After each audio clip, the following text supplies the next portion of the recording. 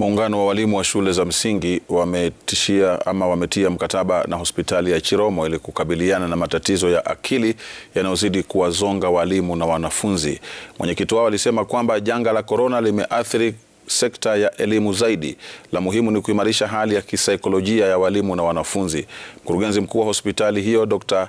Vincent Hongo amesema ni hatua muhimu katika sekta ya elimu, kwani tayari tume ya kuajiri walimu imeipa afya ya akili kipaumbele.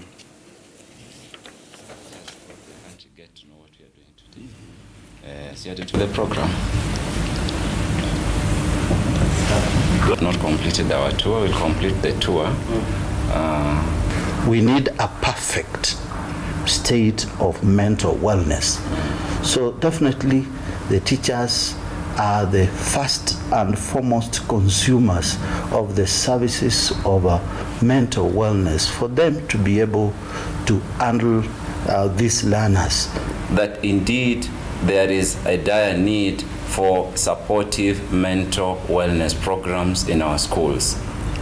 Our teachers, as identified and noted, play a critical role in our society.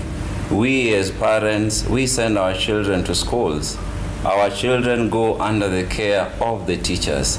At that tender age, statistics indicate that by the age of 14, 50% or more of the mental illnesses are become obvious.